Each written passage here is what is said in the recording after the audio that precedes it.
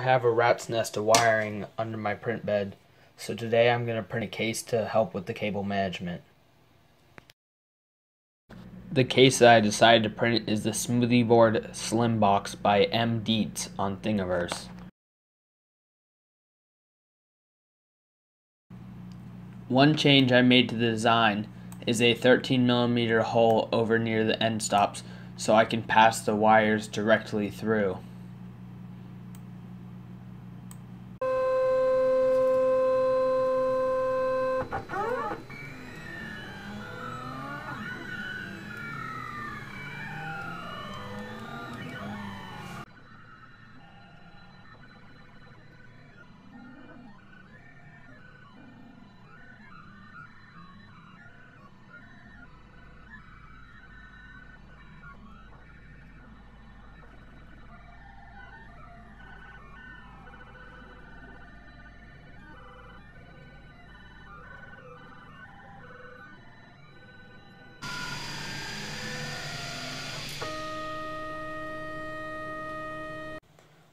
Now I need to remove the printed supports off of the print.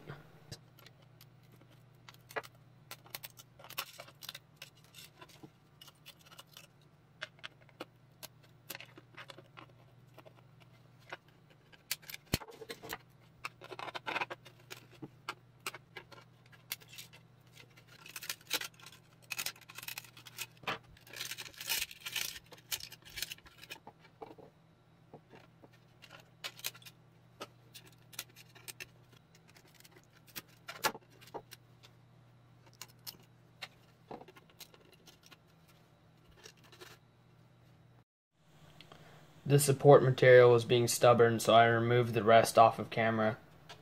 This can usually be avoided by printing at a slightly lower temperature. Now I'm going to unplug everything from the smoothie board. Make sure you turn off the power to the board before you start unplugging.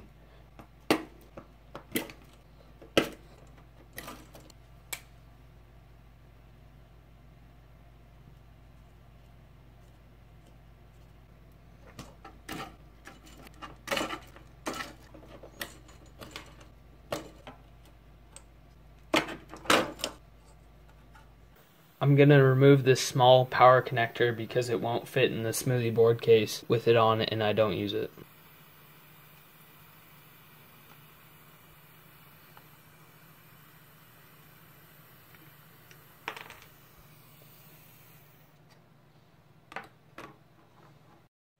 Now we can test the fit with the power input, which you can see right here, removed.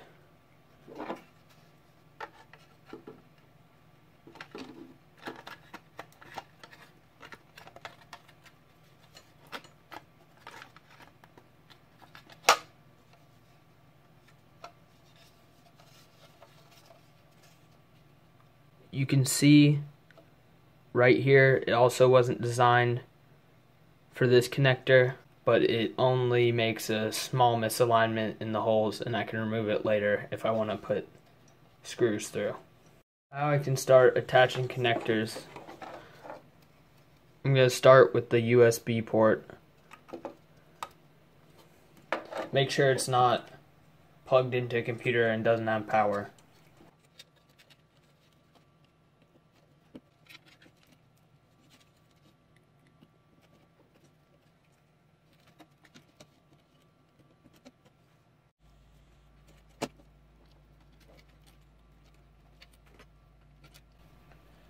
You can see because of the end stop hole I made, I can feed my end stops right through.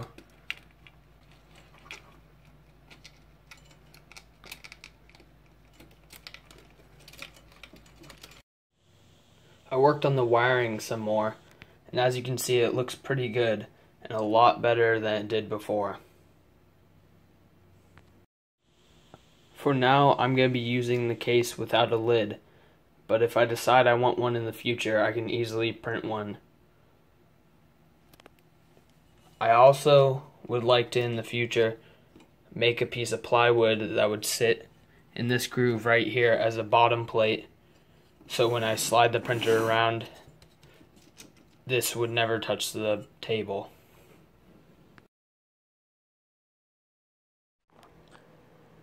I hope you enjoyed the video. If you did, leave a like and please subscribe for more 3D printing videos.